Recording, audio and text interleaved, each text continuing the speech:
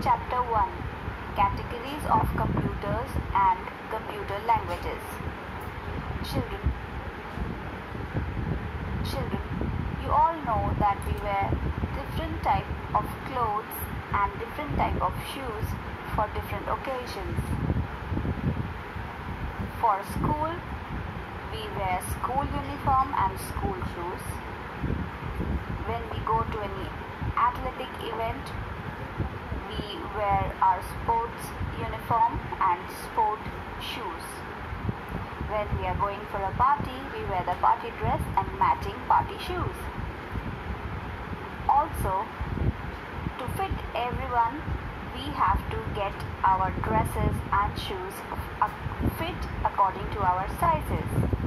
So, the way we have different types of dresses and shoes in size, shape, occasion, similarly we have different type of computers depending upon the requirements and the people who are going to use these computers. There are many type of computers which are categorized on the basis of their size, speed, storage capacity, cost, etc.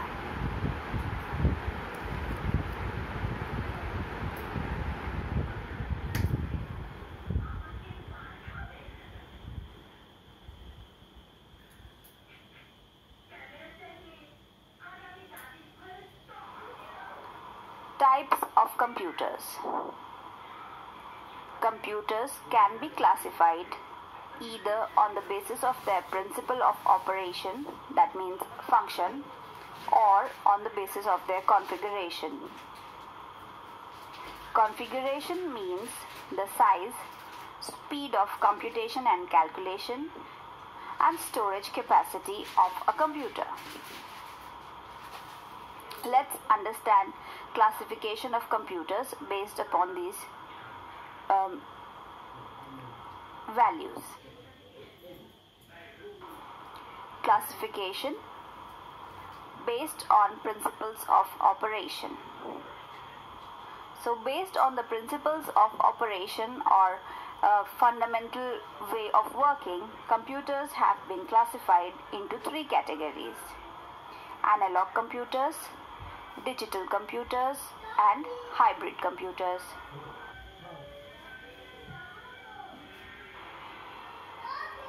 Analog computers. These computers process data which is continuous and varies regularly. For example, they work on values of air pressure, temperature, voltage, speed, etc. These values are continuous in nature because at any point of time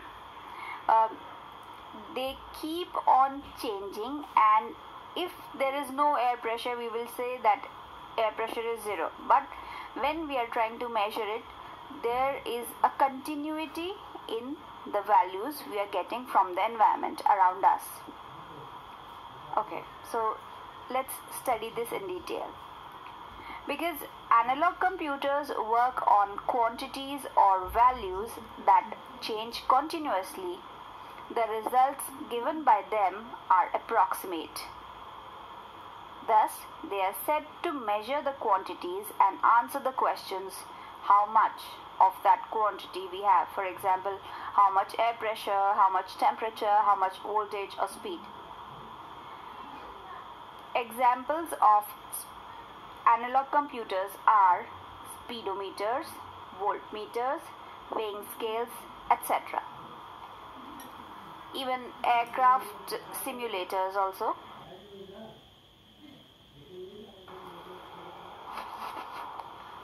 Next, digital computers. A digital computer works on digital data such as numbers. They work on the binary number system where there are only two digits, 0 and 1. Each one, that is a 0 or a 1, is called a bit. These digital computers are suitable for solving complex problems in the fields of engineering and technology. Therefore, they are widely used in design, research, and data processing.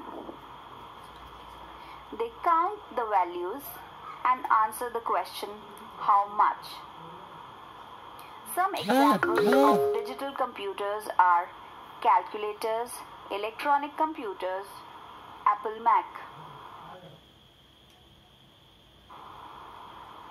Further, digital computers can be classified on the basis of their purpose. That means the reason for which they are being created. So based on purpose, digital computers are divided into two more categories, that is general purpose categories or general purpose computer and special purpose computers. General purpose computers can be used for any type of application. They can store different programs and process data as per instructions given to them by the users. On the other hand, special purpose computers are computers which are built for a special purpose, such as some specific scientific application. Now, most of the computers we see today are general purpose computers. Moving on to the next category, we have hybrid computers.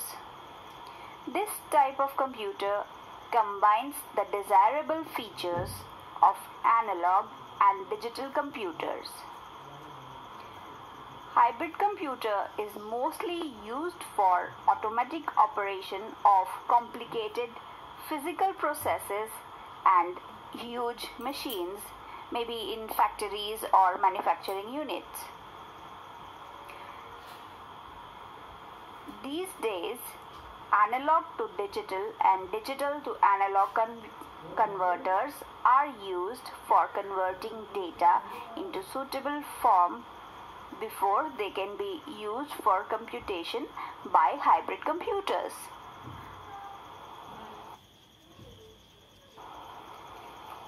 So that's all for now. Rest of the topics we will cover in our next presentation. Thank you.